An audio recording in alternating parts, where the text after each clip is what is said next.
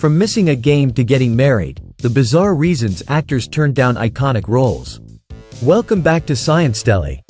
Today, we are diving into the strange and surprising reasons why some of Hollywood's biggest stars turned down roles in what would become blockbuster films. From skipping out on James Bond to avoid ruining a marriage, to passing on Batman because of some questionable wardrobe choices. These stories are as unbelievable as they are entertaining. Let us explore the wild world of missed opportunities and the decisions that shaped cinema history. Liam Neeson, love over Bond. Imagine turning down the iconic role of James Bond, one of the most coveted characters in film history. For Liam Neeson, the decision came down to love. Back in the mid-90s, Neeson was in the running to play 007 in GoldenEye, 1995. But there was a catch. His fiancée at the time, Natasha Richardson, laid down an ultimatum.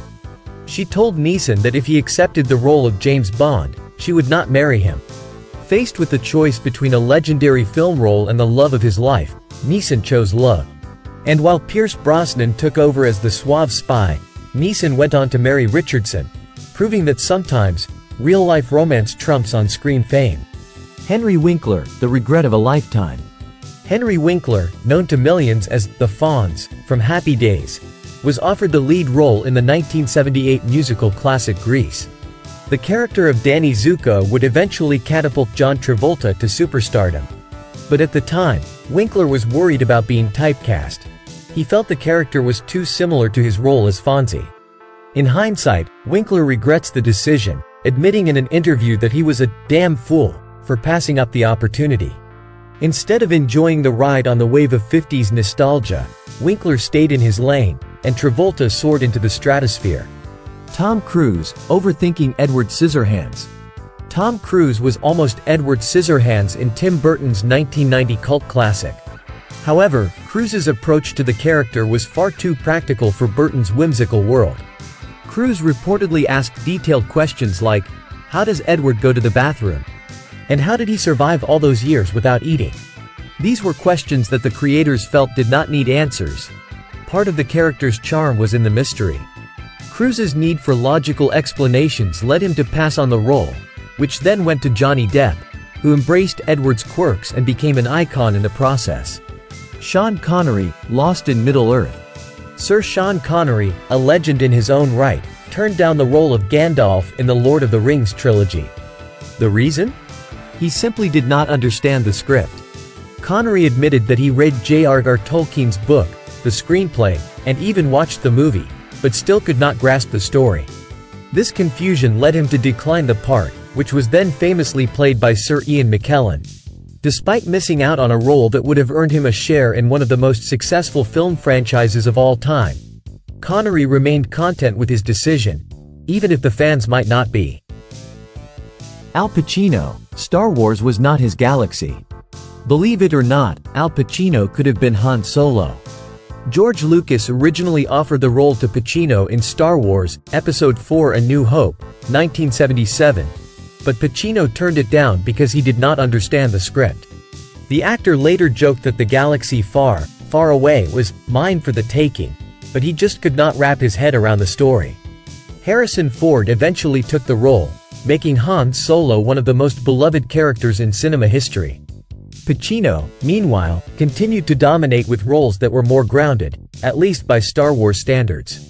Pierce Brosnan, Batman's wardrobe malfunction. Before donning the tuxedo as James Bond, Pierce Brosnan had the chance to play another iconic character, Batman. Tim Burton's 1989 Batman could have starred Brosnan as the Caped Crusader, but Brosnan could not take the character seriously. His hang-up? Batman's costume.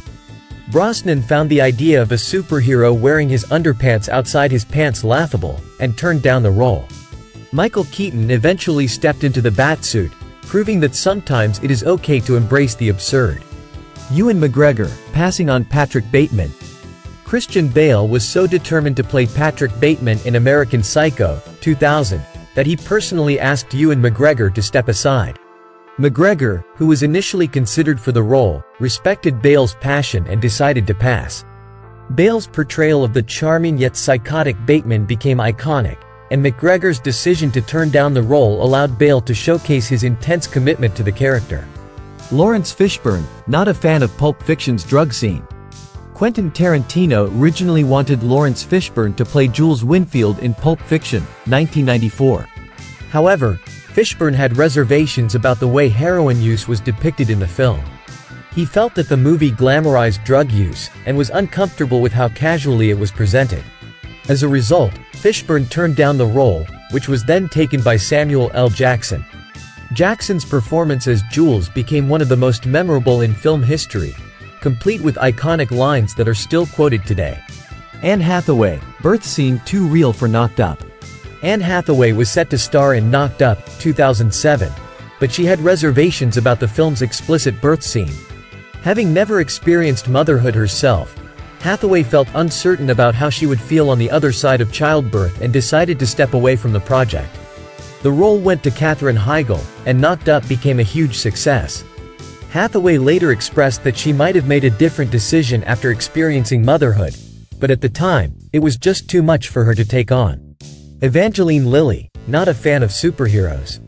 Evangeline Lilly had not one, but 2 chances to become a superhero, and she turned them both down. Hugh Jackman personally asked her to join the X-Men franchise, and Joss Whedon wanted her to star in a Wonder Woman film. But Lilly just was not interested.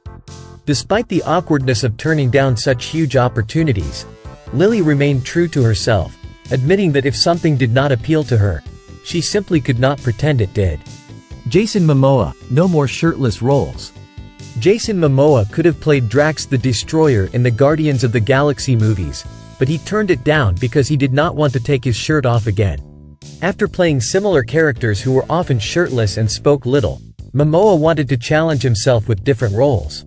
The part went to Dave Bautista, whose deadpan delivery and physical presence made Drax a fan-favorite character. Steve McQueen, no tears for Spielberg. Steve McQueen was offered the role of Roy Neary in Close Encounters of the Third Kind, 1977, but there was one problem: he could not cry on cue. Director Steven Spielberg needed an actor who could shed tears on demand, and McQueen admitted that was not in his wheelhouse. Richard Dreyfuss ultimately took the role, delivering the emotional performance Spielberg needed. Charlize Theron, too young to play Wonder Woman's mom. Charlize Theron turned down the role of Hippolyta, Wonder Woman's mother, in Wonder Woman, 2017, because she felt she was too young for the part. When the role was offered, Theron was surprised to learn that she was being considered to play the mother of the protagonist. The role eventually went to Connie Nielsen, who is 10 years older than Theron. Jack Nicholson, Lakers over Hollywood. Jack Nicholson turned down the lead role in The Mosquito Coast, 1986, for a reason that only a true Lakers fan would understand. The role required Nicholson to travel to Belize for several months, which would mean missing a significant portion of the Lakers' basketball season. Nicholson chose courtside seats over the film role, and Harrison Ford took on the character instead. Jet Li, protecting his moves from Hollywood. Jet Li was offered the role of Seraph in the Matrix sequels, but he turned it down because he did not want Hollywood to digitally capture his martial arts moves and use them forever. Li was concerned that his moves would be recorded and owned as intellectual property, which would limit his ability to grow as a martial artist. The role went to Colin Cho, who brought his own style to the character. Mark Wahlberg, the many roles he let slip away. Mark Wahlberg has turned down several big roles, all for rather unusual reasons. He passed on Brokeback Mountain, 2005, because he was uncomfortable with the intimate scenes. He also turned down the role of Donnie in Donnie Darko, 2001, because he wanted the character to have a lisp, a creative choice the director was not on board with. Each of these decisions left Wahlberg wondering what might have been, but he has managed to carve out a successful career nonetheless. Gail Sondergaard, Beauty over the Wicked Witch. Gail Sondergaard was originally offered the role of the Wicked Witch of the West in The Wizard of Oz, 1939, but she turned it down because she thought the character would be more attractive. When she realized that the role would require her to look ugly, Sondergaard passed. Margaret Hamilton stepped in, and her portrayal of the Wicked Witch became one of the most iconic performances in film history.